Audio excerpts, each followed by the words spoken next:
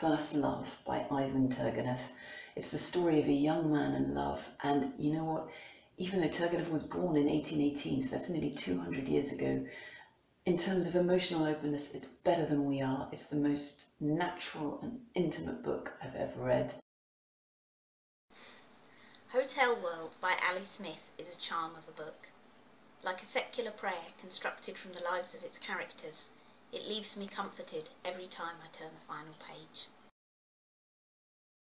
My favourite book is Prince of Tides by Pat Conroy. The language is magical. It makes you feel like you've lived in South Carolina or else you desperately want to go there. And the story itself is a beautifully written, poignant take on how childhood and family dynamics affect your entire life. Recently, the novel that's impressed me has been The Lesser Bohemians by Emma McBride. In this difficult and unconventional love story, Emma McBride breaks with the traditional rules of grammar and language to produce a narrative that is intimate, compelling, shocking, and I think groundbreaking.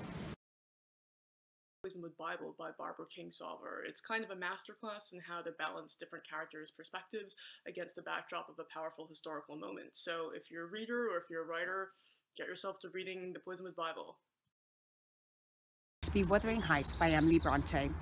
I read it when I was about 14 and it blew my mind. That passionate love story is always going to resonate with melodramatic teens, all that angst and woe and bad weather. But also it really inspired me to want to create my own worlds, my own characters, and all that mind magic. The Talent Witnessed Directly by Patricia Highsmith. Highsmith does a fabulous job of making us empathise with Tom Ripley, who turns out to be a serial killer and leaves a strew of bodies in his wake. The Mediterranean backdrop really adds something special to the novel as well. If you like crime fiction like me, read it, you'll love it.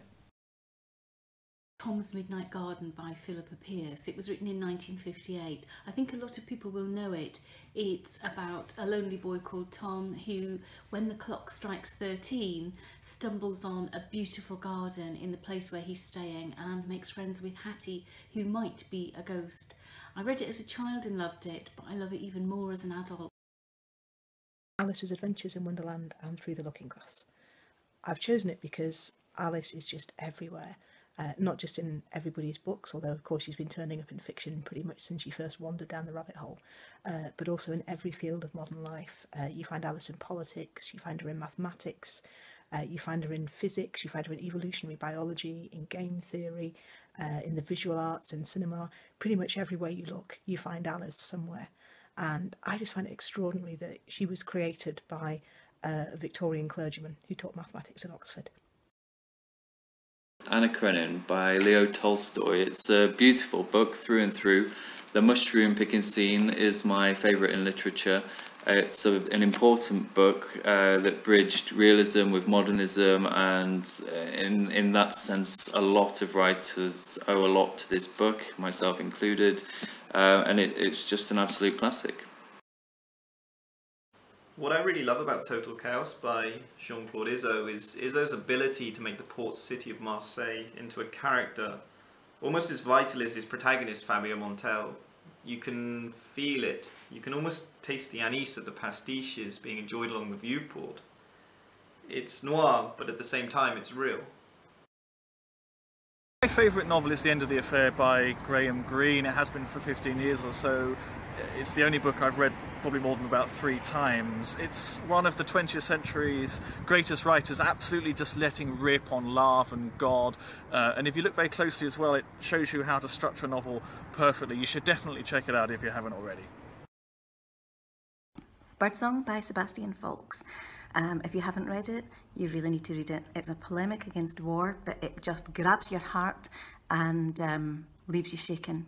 I loved this book. I will remember it forever. Alan Garner, Red Shift, 158 pages, 3 time periods at the same time, 3 characters, Macy, Thomas, Tom, linked by one stone axe. Condensed, opaque, brilliant.